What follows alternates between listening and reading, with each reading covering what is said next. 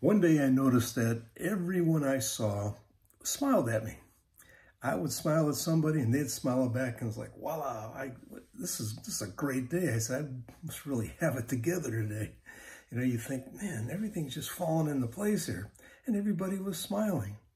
But then I saw a reflection of myself, and I realized that I had buttoned my shirt wrong. It was off. So while they were smiling, they were probably really feeling sorry for me and thinking, look at this Magoo, he can't even button his own shirt. But it's what reflections can do. It can reveal to you about yourself. And I want to talk to you about that today in your morning cup of inspiration. You know, when you see your own reflection, you realize that this is what people see when they see you.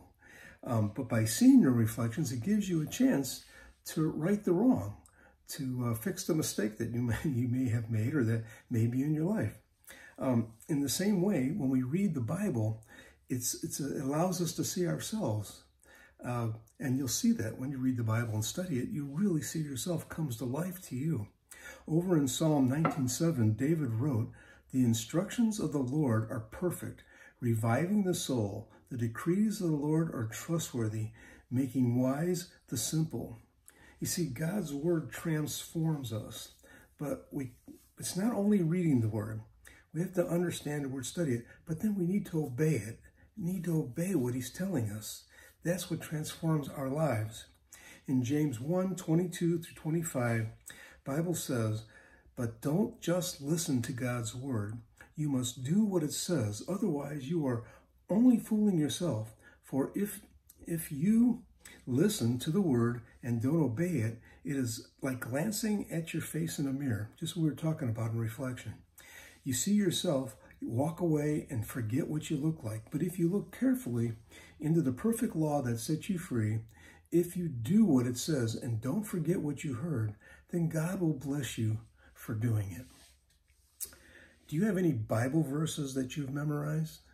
I mean, I know John 3:16 and the 23rd Psalm, and I remember verses, but I have trouble remembering where they're at. And that's something that I've been dealing with and I've been praying about.